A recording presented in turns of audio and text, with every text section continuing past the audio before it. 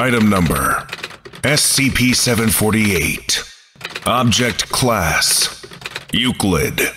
Disruption Class: VLAM. Risk Class: Caution. Special Containment Procedures.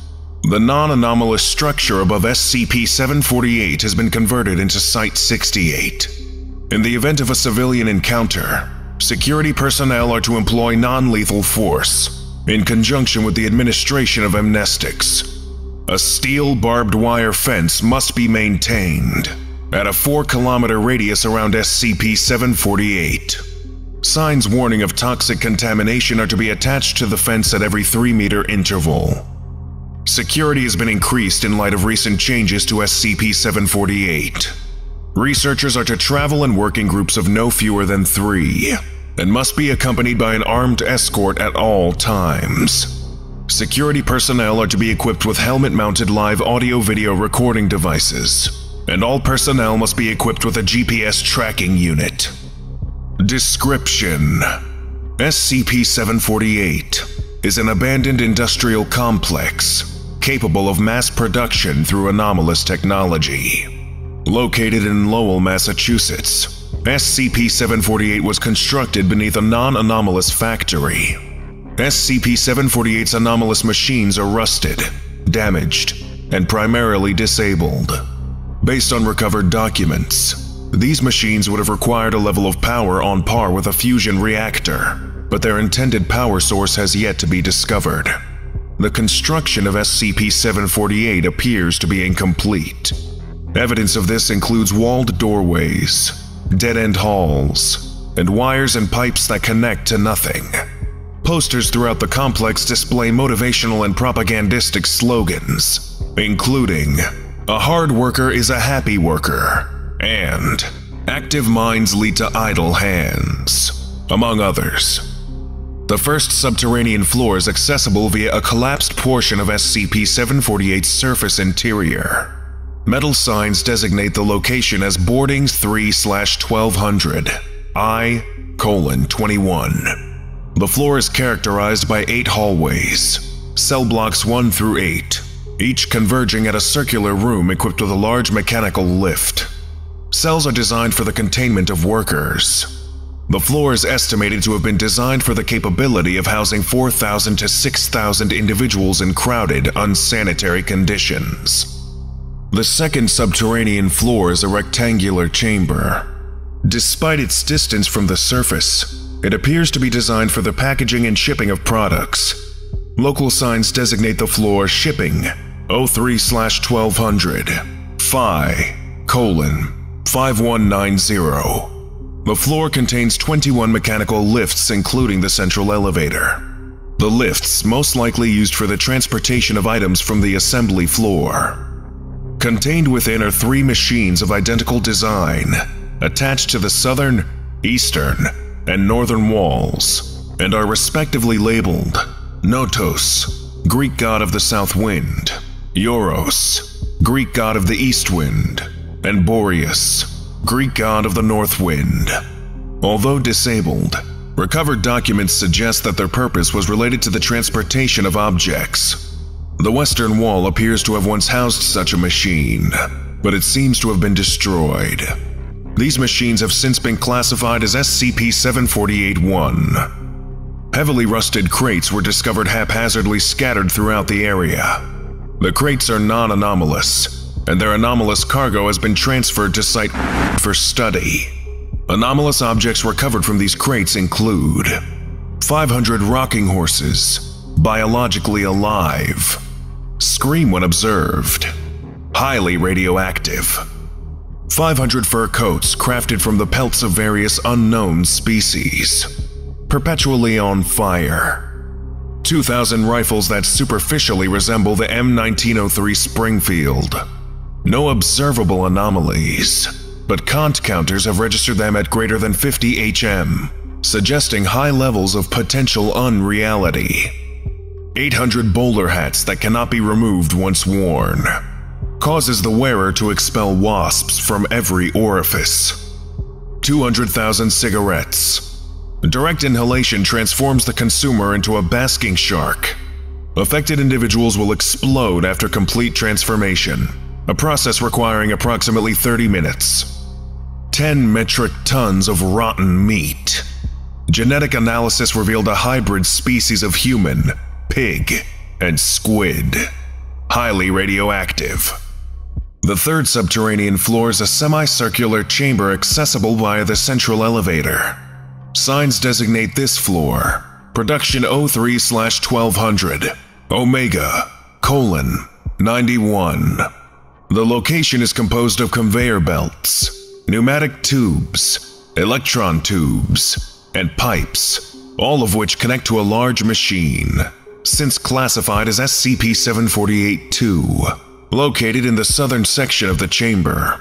Based on recovered documents, SCP-748-2's intended purpose was roughly analogous to a molecular assembler, a theoretical device capable of guiding chemical reactions by positioning reactive molecules with atomic precision, also known as a universal constructor. However, its design and mechanics fail to correlate with such a hypothetical constructor, or with established laws of nature, rendering the process entirely anomalous. It appears that SCP-748-2 suffered significant damage at some point in the past, an event likely related to SCP-748's neutralization. This is estimated to have occurred in the early 1950s, despite records stating that the surface factory was shut down and abandoned in 1915. The factory that would eventually house SCP-748 was built in 1882 by Randolph T. Metzger and initially functioned as a textile mill. It is speculated that SCP-748 itself was clandestinely built between the years of 1896 and 1908. Abandoned long before containment, the location was considered a popular, albeit dangerous destination for exploration, and the source of several urban legends, none of which are believed to be relevant to its anomaly. On 09/04/1992, the Foundation began its investigation after years of disappearances being attributed to the location. SCP-748 would be under Foundation containment by October of that year. Randolph T. Metzger. A biography.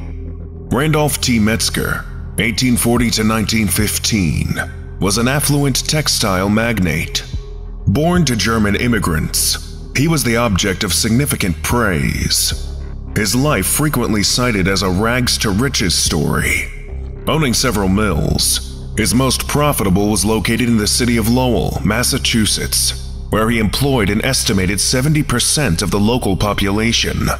Metzger was also celebrated for his charitable contributions, including the management of Metzger's House for Wayward Youths and the Organization for the Betterment of Man. Despite his charitable works, he remained a contemptuous figure in the eyes of organized labor. Conditions within the factory were reportedly dismal and devoid of safety regulations. His conflict with the labor movement would culminate in the bombing of the Lowell factory in 1895, resulting in 23 fatalities. The incident was blamed on anarchist provocateurs, and 6 men were arrested and executed for their involvement, despite a lack of evidence. The actual cause of the incident remains unknown, police refusing to investigate the matter further. Corruption is suspected. Metzger began to restructure his business enterprise in early 1896, resulting in the creation of what would later be classified as SCP-748.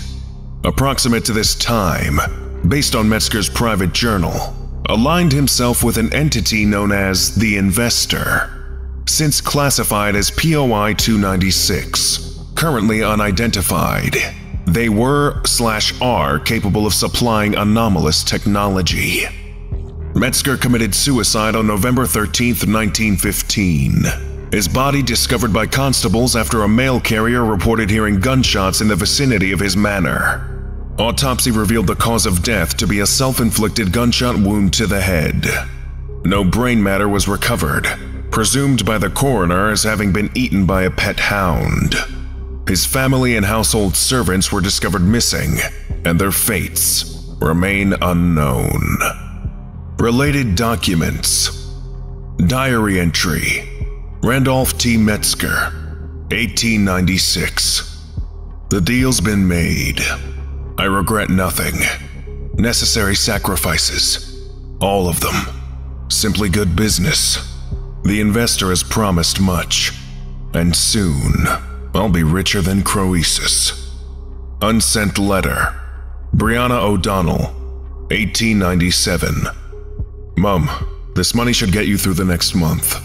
Send my love to Sis. Tell her I got her letter. Good news. Mr. Metzger's a changed man.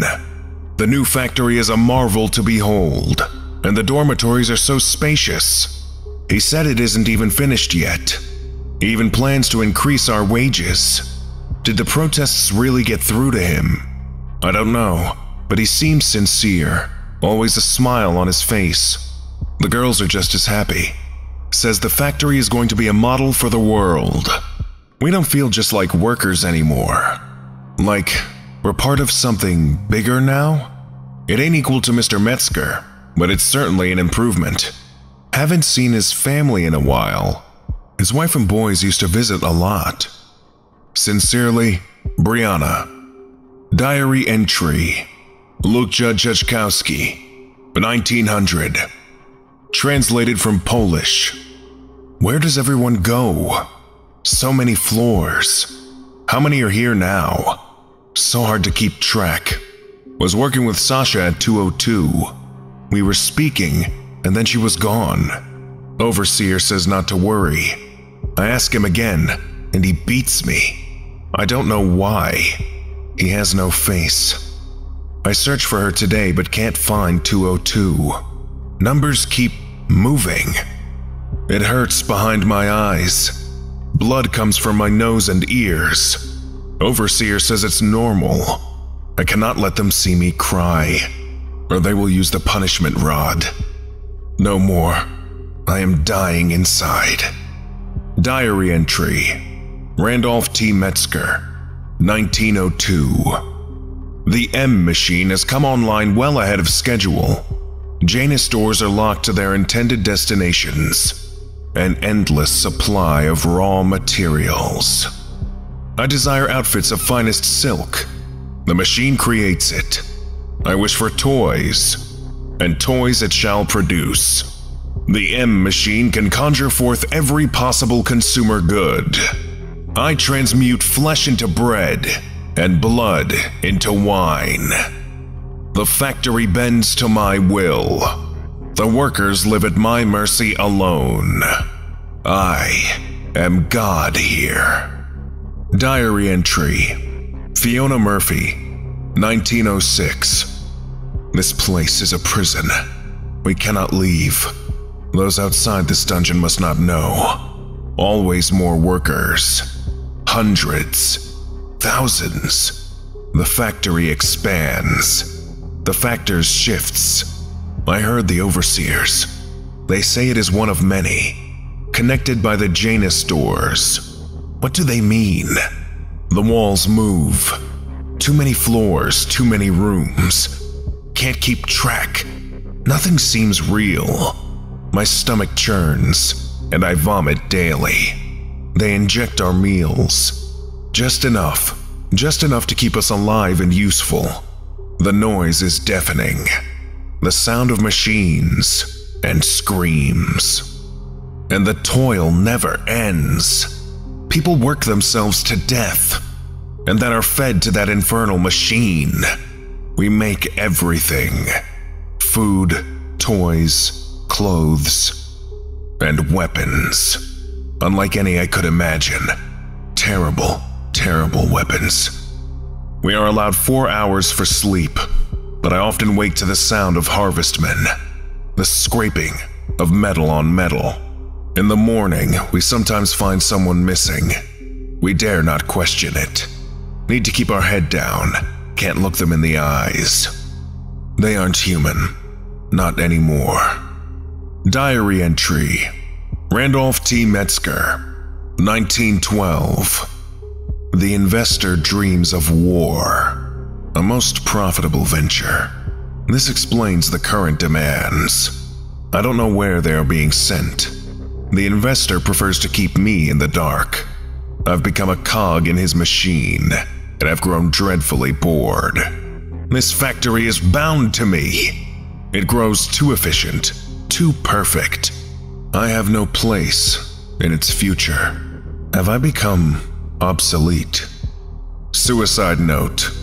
Randolph T. Metzger, 1915. This wasn't sick. What I was promised. Addendum. On 05/14/1996, a blockage of bone and scrap metal was removed from several large pipes used throughout the complex. This removal caused the pipes to flood with water, resulting in the loss of 11 personnel. Following this incident, electrical lights were enabled throughout the complex, flickering and dim, suggestive of low power, and an aperture opened where the central elevator shaft had previously terminated, connecting to an additional floor. The fourth subterranean floor is a spherical chamber, accessible via the central elevator shaft. Metal signs designate the floor as Management 03-1200, Delta:586. Contained within this floor are 200 pillar-shaped machines, attached to one another via copper wires, bronze pipes, and vacuum tubes. Each device houses a glass cylinder containing an unidentified green liquid and one preserved human brain. These brains are biologically alive, but have suffered damage consistent with lobotomy. These devices are classified as SCP-748-3 and connect to a large and intricate apparatus at the northeastern section of the floor, which has since been classified as SCP-748-4. SCP-748-4 is a 275 metric ton biomechanical machine related to the control and management of SCP-748. SCP-748-4's mechanical component is comparable to an analog computer, albeit one of incredible complexity, while its organic component is a living human brain that claims to be Randolph T. Metzger. SCP-748-4's voice is often distorted and marred by static. It remains unknown how it is able to speak and hear. SCP-748-4 Interviews. Interview 1. Interviewed SCP-748-4/Randolph T. Metzger. Interviewer Dr. Emerson. Forward. First official interview with SCP-748-4. Begin log. Dr. Emerson, please state your name. SCP-748-4. I am Randolph Thaddeus Metzger. Has the investor sent you? Does he finally wish to parley after all these years? Dr. Emerson. No, I wasn't sent by the investor. Tell me, how did you come to be in your current state? SCP-748-4. Do you think yourself my equal? Humble your tone and lower your head. I demand answers. Satisfy my desire, and perhaps I'll indulge your curiosity. Dr. Emerson. Very well, Mr. Metzger. Ask your questions. SCP-748-4. If you are not one of his sycophants, then who are you? Dr. Emerson. I am a researcher. Nothing more. Does that SCP-748-4 interrupts, voice distorted, a metallic and grating tone. Liar. Liar! I've been watching you with all my eyes. A researcher, yes, but don't play me for a fool.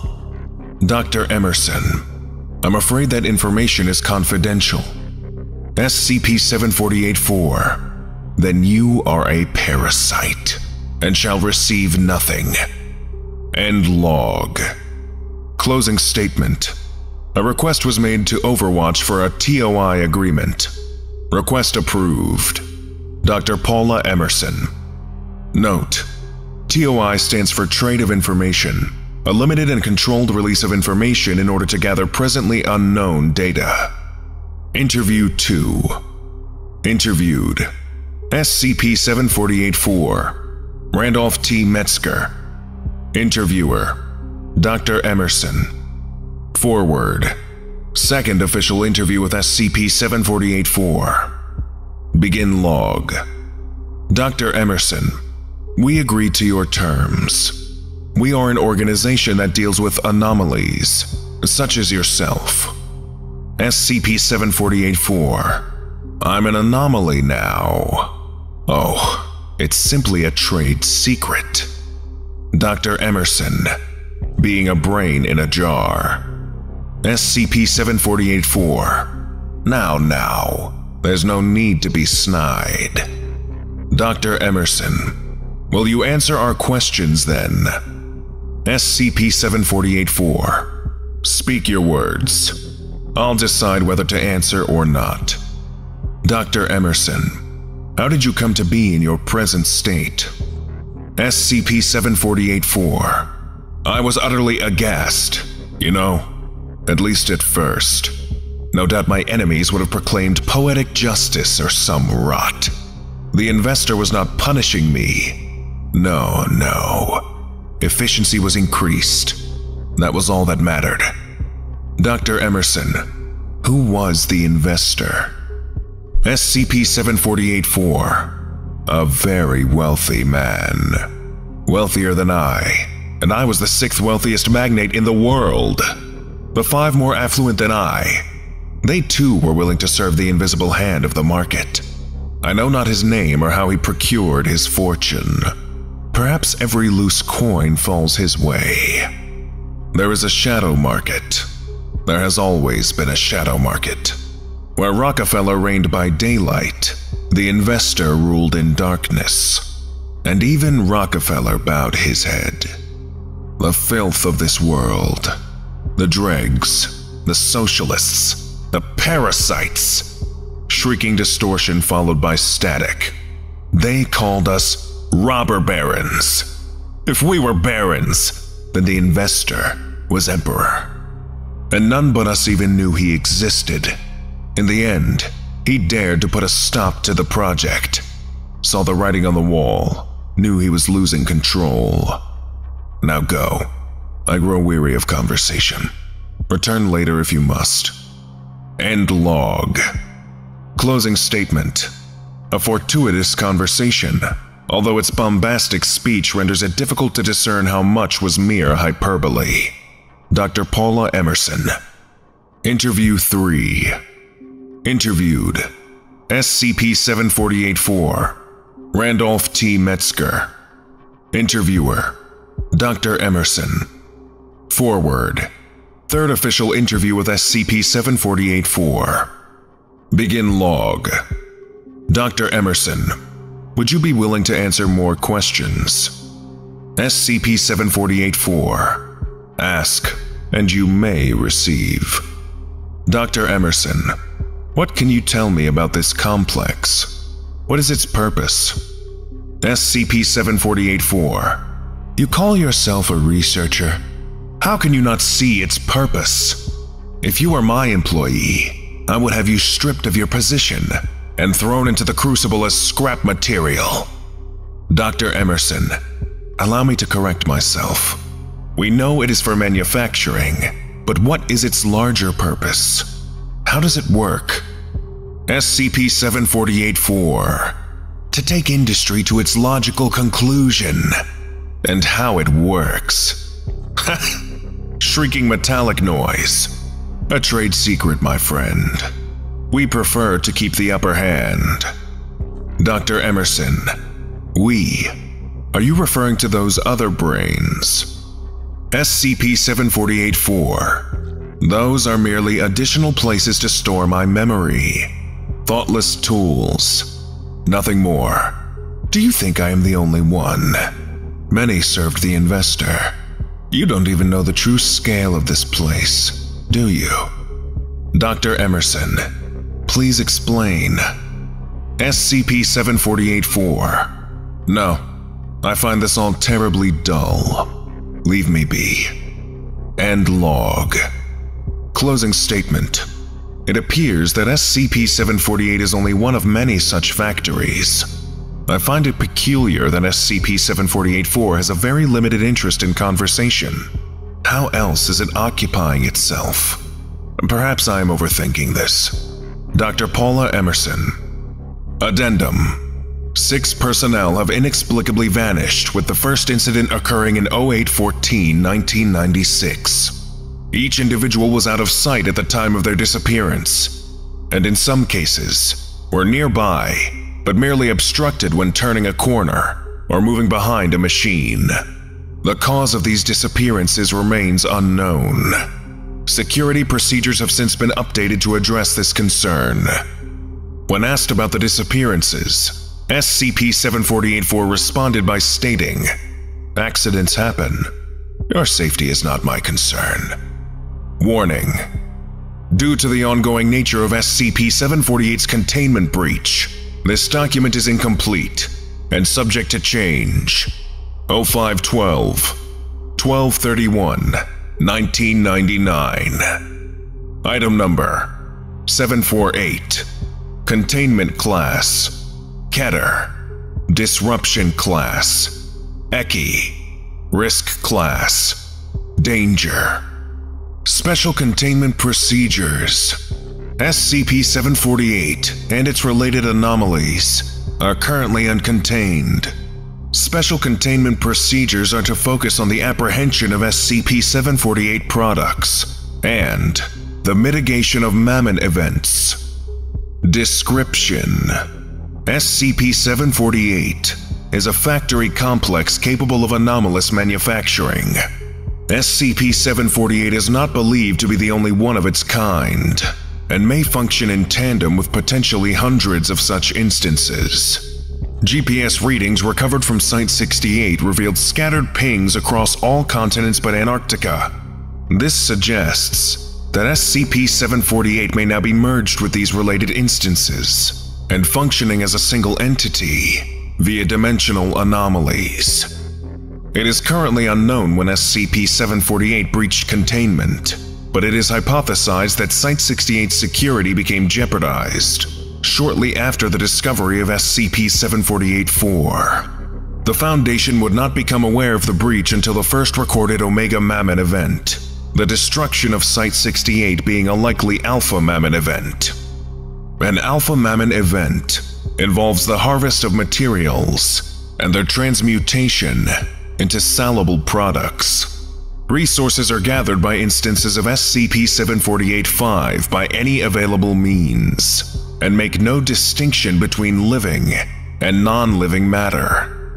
SCP-748-5 entities appear roughly human, but have undergone extensive mechanical and surgical augmentation. Their numbers are unknown, but they are believed to be composed from former workers of SCP-748 and Site-68 personnel.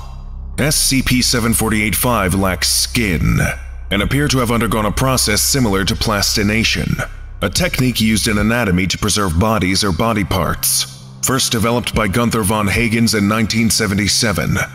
Water and fat are replaced with plastics, preserving anatomical properties and preventing decay, but employing a stronger, more flexible material.